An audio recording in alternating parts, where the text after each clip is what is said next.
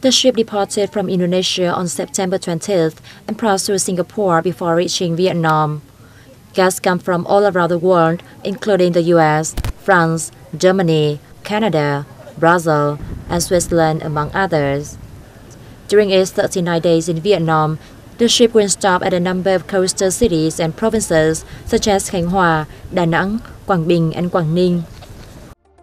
Quang Binh has a coastline of more than 116 kilometers, and while its coastal resort tourism has developed over many years, it is still to tap the full potential of cruise tourism.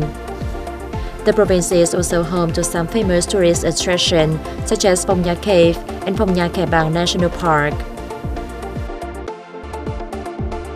The arrival of this first cruise ship marks an important milestone in the continued diversification and perfection of Quang Binh tourism products to fulfill the province's potential and put its competitive advantages to best use.